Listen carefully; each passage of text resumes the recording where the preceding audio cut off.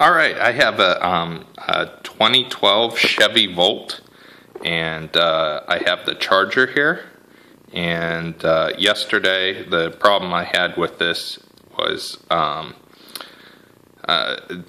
light stopped working when I pulled into the garage. I was like, well, maybe my breaker tripped or something. Checked that, and that worked. So I tried a different outlet. That didn't work. None of the lights came on.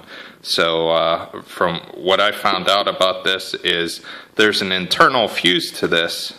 So what you have to do is you take a screwdriver, pry this plastic part up here, and it'll come loose, right? And to give you a little bit more room, you unplug this little cord here. Just be careful with that. Set this to the side, and the fuse that went bad is, if you can see here, there's this heat shield or heat shrink tubing, and there's a fuse inside there, and that fuse has gone bad. If you want to, you can take a multimeter and test it to verify, but this one's bad. So what I'm going to do is I'm going to cut this out and get another fuse the same size as this.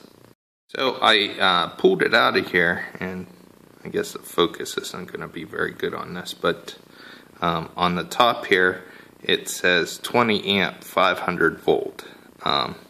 It had all this shrink wrap on it, but I'll take another video here and show you the part we're going to use to replace this.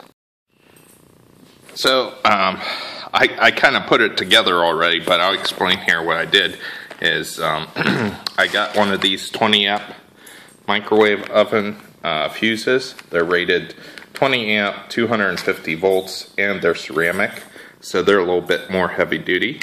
And I got one of these from Radio Shack, one of these fuse holders that's a little bit more heavy duty, so I got one of those to put the fuse into, so if it goes and blows again, it will be easy to replace.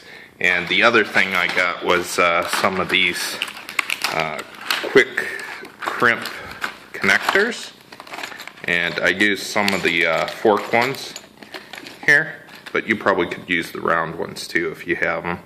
I used these ones, but the round ones won't work too. And I put those in line with the white cord that you saw earlier in this video, and it's off to the races, and it's running. So there it is. That's pretty much it.